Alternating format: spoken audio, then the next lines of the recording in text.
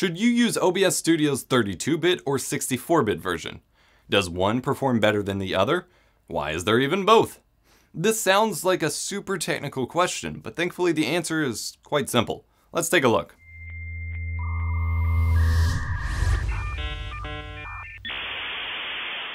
Any high-tier live production needs a variety of scenes to show and quick, precise switching between them. The Elgato Stream Deck gives you 15 keys with customizable LCD screens behind each one that can execute macros, application launchers, and do scene switching and source muting for OBS, and you can nest folders for more actions and unlimited power!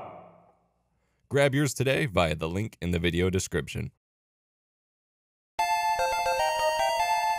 I'm OBS here to make tech easier and more fun, and welcome back to my OBS Studio tutorial course. I've got plenty of videos on the software linked in the course playlist in the description below. Check that if you have any questions. I've probably already answered them in multiple different videos, and check the introduction video if you want to learn how this whole course works. I will start out by saying this question really only applies to Windows in terms of the OBS installation. Windows comes in both 32-bit and 64-bit versions, though any modern computer from the last 5 years or so is running 64-bit only at this point. These terms, 32-bit and 64-bit, refer to the way the computer's processor, or CPU, handles information.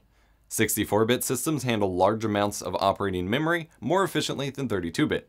As such, 32-bit installations are limited to only using about 4 GB of RAM, even if more is installed in the system, whereas 64-bit installations can use hundreds of gigabytes or terabytes even of RAM, depending on your operating system version. For more information, I'll refer you to a Tech Quickie video on that subject. For compatibility's sake, OBS Studio's installer will install both the 32-bit and the 64-bit version of the software on a 64-bit Windows system. Most users will never notice a difference or even notice which version they're running in the first place.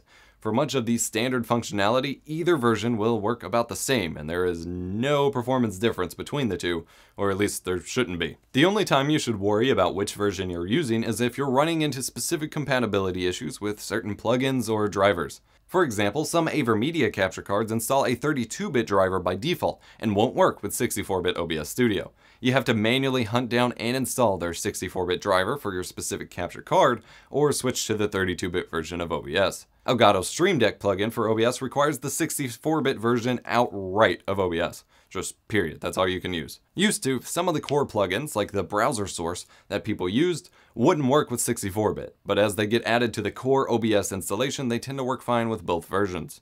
Generally speaking, unless you have a specific issue that you're trying to troubleshoot, you should run 64-bit versions of programs when available on 64-bit computers and installations. Just a good rule to run with, unless you have a certain reason to do otherwise. Now, the installer may not give you shortcuts for both 32-bit and 64-bit versions of OBS. Sometimes it just gives you a general OBS Studio shortcut, and that's it. In that case, you can navigate to C, Program Files x86, OBS-Studio, Bin, and then choose either the 32-bit or the 64-bit folder.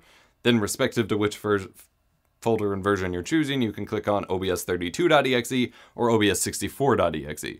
Right-click, make a shortcut, and then you can pin that shortcut to your taskbar, copy it to your desktop, and so on. These shortcuts should also already be in your Windows Start menu, but not always. Like I said, this seemed like it'd be a super technical question to answer, but hopefully I made it easy / clear enough to understand, especially since for most people it truly won't matter. And again, to learn more about the differences between 32-bit and 64-bit systems on the whole, check out the Tech Quickie video. I hope this episode of my OBS Studio tutorial course has been helpful for you. If it has, smash the like button, subscribe for more awesome tech videos and OBS course videos and things like that. If you like game streaming, come follow my Twitch channel and drop me a message in chat. I'm OBS. Happy streaming! Thanks for watching this episode of my OBS Studio tutorial course. More videos like this and a full master class are linked in the playlist in the video description. Click to learn more. Also, consider joining us on Patreon to help keep tech education free. Go to patreon.com/eposvox to sign up.